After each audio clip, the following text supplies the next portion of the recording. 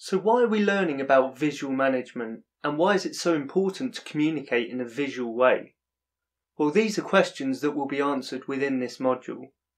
This is one of the more fun, less technical modules, so I hope you enjoy it. Visual management and the act of making problems easily visible are recurring themes within Lean. Lean aims to make problems instantly visible, and 5S, standards, spaghetti diagrams, and other tools aim to effectively convey as much information in as little time as possible. Visual management complements many Lean principles, like the idea of going to Gemba and grasping the situation, and it acts as a great way to help managers and operators communicate with a common language and goal. This module will provide an overview of visual management and explain its importance throughout Lean.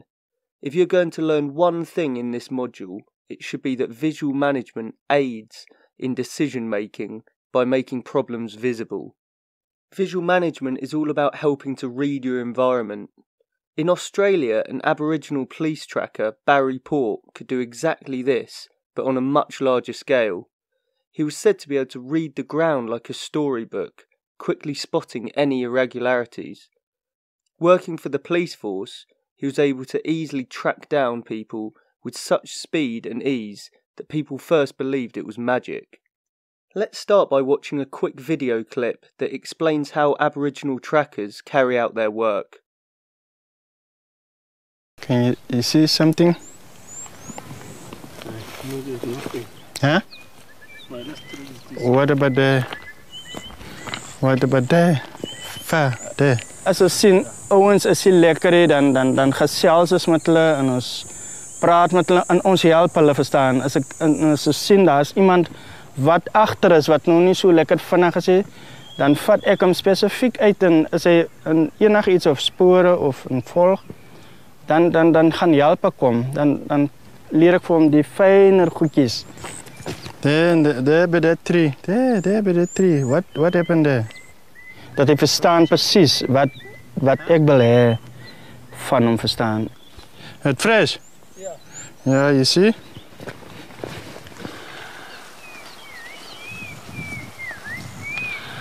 Hier so, jy kan net sien die rock, die klippe wat so 'n bietjie beweeg het en so aan so, maar jy kan nou en dan kan jy daar 'n spoortjie sien wat so effens bietjie shine en so dan. En dat helpt ons. En dan sien je sommer die bosjes wat zo plat ook is nou en dan dat helpt ons om op het spoor te blijven.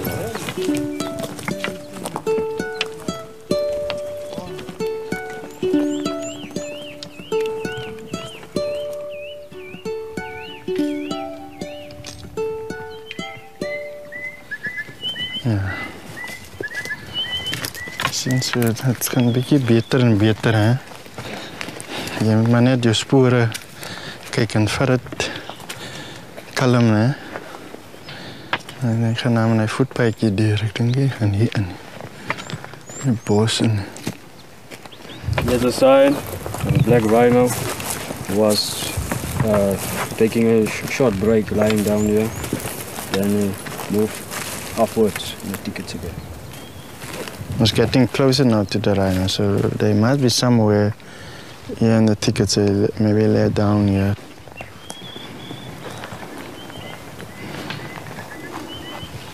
So they was going here down, and I will see where it was. Laying down there, on the other side there. Come. Maybe it was just like behind that bushes there. That's why I will not. I must go in there because it's too thick. It's better to go in an open place where you can see. So my eye's gone now. There we have black rhinos down, still fresh, and there you can see it's marked his territory. A sergeant of the police department working for his first time with Barry recalls a funny story. Barry was said to have looked at a pile of dirt and come to an extremely detailed conclusion about what a getaway driver was doing, what he was thinking, his height and weight, how fast he was travelling, and in what direction he headed off in. The sergeant laughed and said, "I'm looking at this big pile of dirt and wondering, how on earth can this man know all of this?" Not quite believing what Barry had told him. Later on, an eyewitness who saw the getaway vehicle came forward and described the man exactly matching what Barry had predicted, and from that day on, anything Barry predicted was taken as the truth.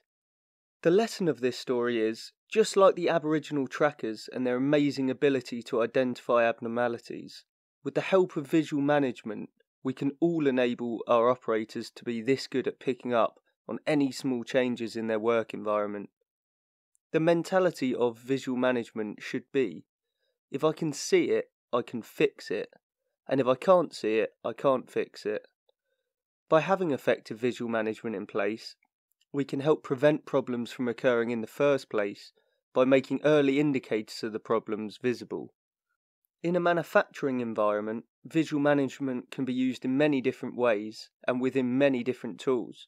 For example, visual standards used in 5S allow you to compare what an environment should look like with what it does look like, enabling you to pick up on hazards like an oil spill before they escalate into an injury.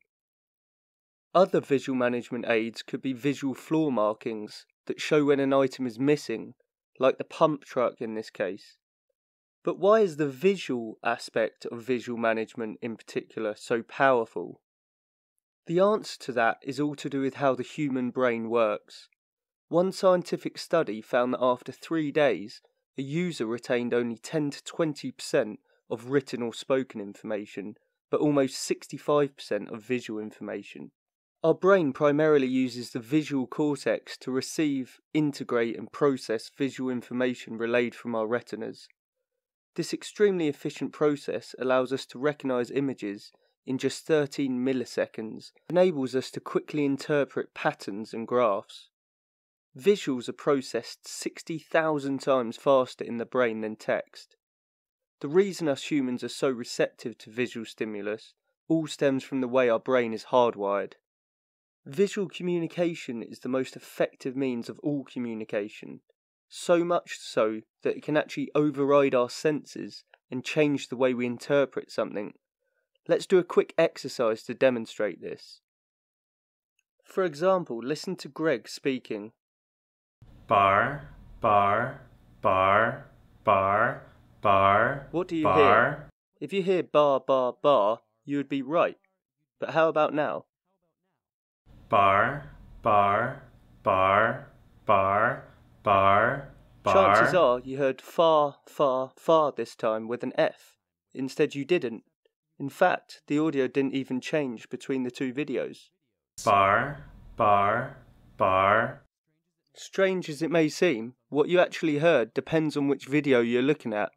Have a go, try looking at each video and see how it sounds. This is a perfect video to understand how powerful visual learning and interpretation is, overriding some of the other senses. Different forms of visual management have been around for a very long time. The first ever traffic signals were introduced in London 150 years ago and have now become a part of everyday life. So much so that it becomes intuitive and hardwired into our thinking, a paradigm that we have adopted. We all associate red with stop and something negative, and green with go and a positive outcome. The 3 benefits of effective visual management can be summarised. Firstly, it helps in preventing or at least identifying problems. Secondly, as the brain is so well designed to deal with visual information, it's the most effective means of communication. And thirdly, visual management helps avoid miscommunication between team members. This is a problem that can quickly exaggerate the larger the team becomes. Let's imagine we have a team with 3 people. There are only 3 paths of communication, meaning it is easy to avoid miscommunication. As the number of people in each team increases, the number of paths of communication increases even more. A team of 12 has 66 paths of communication, also leading to a much greater chance of miscommunication. In order to help overcome this risk, visual management helps ensure everyone understands things the same way. For example, if you visit Sweden but didn't speak Swedish, would you understand this traffic sign? How about now? Even if someone can't read or understand a language, they can read good visual management, and the chance of miscommunication is greatly reduced. This is why it's so important that standards, especially safety standards, are visual. These three benefits are exactly why visual management is so important. Now we understand that, let's finish by looking at some examples of good and bad visual management. Visual doesn't necessarily mean effective. Look at these examples to demonstrate this. If you were a driver deciding which lane to be in, how quickly and effectively would you be able to navigate this junction? Also, if your team were tracking their daily performance and used a graph like this, how effective is it engaging with the team and spotting improvements? Comparing it to something like this, you can quickly see what days were below the target and easily paint a picture of the team's performance throughout the month of September. Visual management helps prevent, or at the very least identify problems.